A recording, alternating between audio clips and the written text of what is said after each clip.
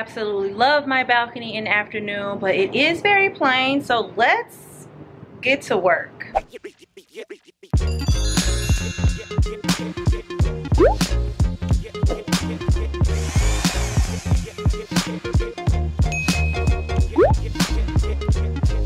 You guys, I am so excited to bring a new episode of Tyra's Tinkers. If you have been following this segment, it is when I do random DIY projects around my apartment. But as you can see, we are in a new space.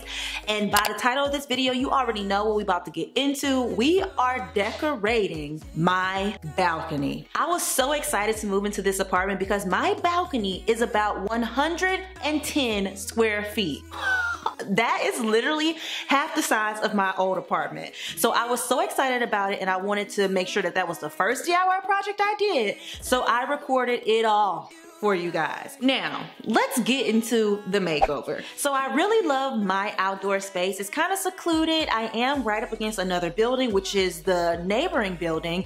And I love that I don't have direct sun all day because y'all, we out here in LA.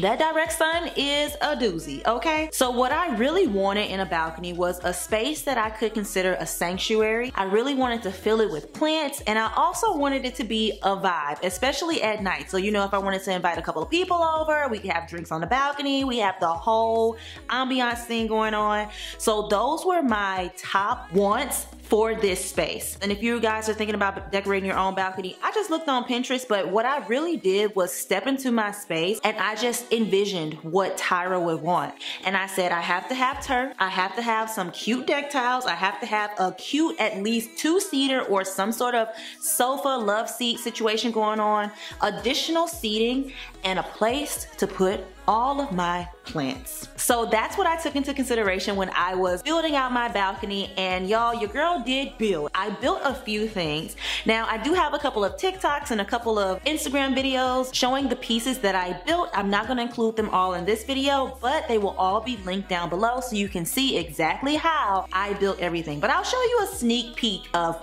most things.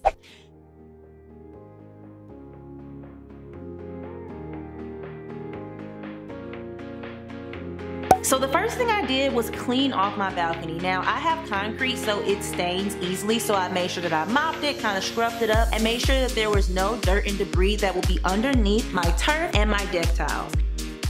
I got my turf from Lowe's, and y'all, it was actually pretty cheap, okay? You have to know how to do it. So my balcony is like 10 feet long. So I got a 12-foot long rug turf, and then I got like 4 to 5 feet of turf because my balcony is half turf, half deck tiles. And I got all of my deck tiles from Ikea. Now, if you live somewhere like LA, make sure you are checking Facebook Market. I actually found some deck tiles on Facebook Market. I wonder if they're still on there right now. The person didn't want to sell me a portion of the deck tiles. They had like an outrageous amount of deck tiles, and I only wanted a few. I ended up buying my own, and it was about $125. I needed exactly 5 sets of the deck tiles. They come 9 to a case, and I needed exactly 45 deck tiles.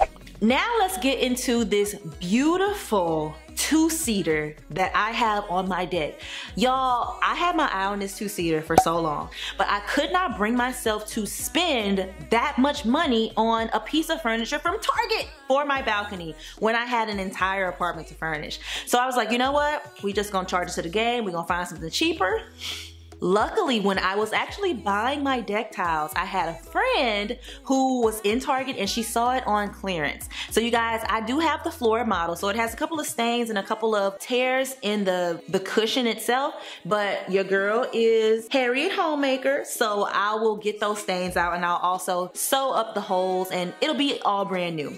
So I got that from Target, and then I found 2 very cute pillows from a little mom and pop like Goodwill thrift store here in Burbank, California. So the first project that I worked on my balcony was my plant stand. I actually saw a video on YouTube, and I'll make sure that I'll link it down below, showing this exact plant stand, and I just did my own little twist on it. I mean, it was kind of the same, but I built this plant stand, and I will say, since I built this plant stand, the top where you hang hanging plants is not the sturdiest. So if you're thinking about hanging like strawberries or, you know, heavy pots, just keep that in mind that it's not the sturdiest, but it will hold some smaller hanging plants. And I absolutely love it, you guys. I love the stain color that I chose, and I just love going out onto my balcony because the deck tiles, the color of my wood, it just goes so perfectly together and it makes it into a sanctuary. Now, once I finished with my plant stand, I worked on my balcony bar, which is the star of the show. Now, this was very easy to make, and you guys can make this with just a drill and a hammer and some love and some knowledge on how to build stuff a little bit. I actually got my plans for this balcony bar off of Pinterest, and I will also link that as well. It's 5 feet. Like I said, my balcony is 10 feet, so my balcony bar is only 5 feet, and I put it in the middle of my balcony. The best thing about this balcony bar is that I can take it off if I wanted to. If I wanted to, I don't know, have space without my balcony bar, or if I wanted to change out my balcony bar, then I could do that. Now, if you're not really into the drinking scene, or if you're not planning on entertaining on your balcony, you could definitely use this as a plant stand to put more plants on. You could even put a bird feeder up there. You could do whatever you want, but I absolutely love how it turned out. And I got 2 chairs off of Facebook Market. Facebook Market is your best friend for $25 total. These chairs are from Ikea, and I think they are regular like $35 per chair, and there's nothing wrong with them at all. And the white really brings out the colors on the balcony. Now that we basically have the entire balcony done, the last thing that I did was install some string lights. Now, to install my string lights, I use this moldable silicone glue called Sugru to create little hooks to put onto the concrete, because my entire balcony is concrete and my landlord said that I cannot drill into this concrete, which is very understandable. I wouldn't even want to drill into the concrete. So I created little hooks to hook my lights onto, but if you're gonna use these string lights that I used, you guys, you are going to need help.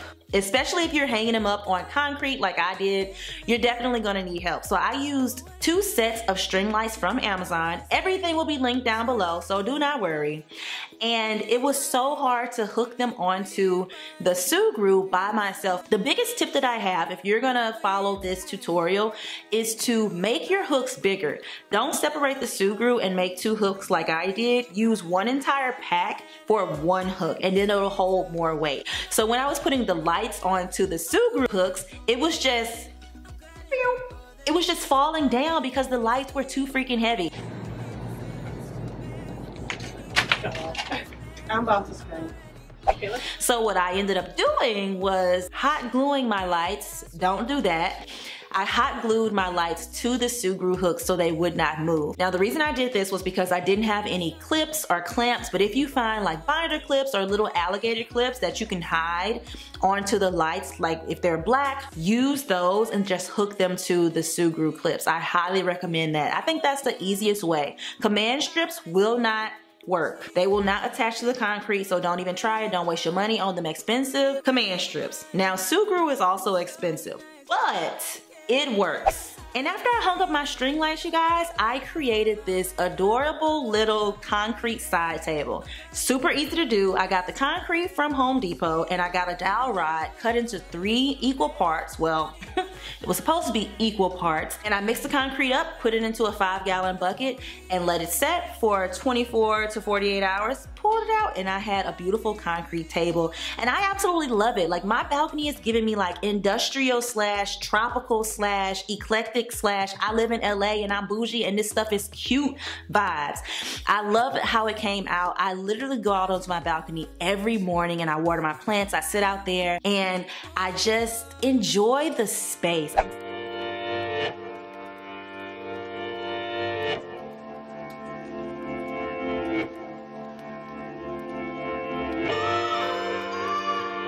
If you guys would like a more in-depth tutorial on how I made my balcony bar or how I made my plant stand, definitely check out my TikTok, my Instagram. It's all linked down below. I have all of those for you. And the best thing is, it's only like a minute to watch me do the entire thing. My 2 favorite things on my balcony, well, Everything is my favorite on my balcony. But my two favorite things are definitely my Bluetooth speaker. Well, my Bluetooth solar powered speaker that I got from Amazon, and my super cute jute ottoman that I didn't mention for the entire video.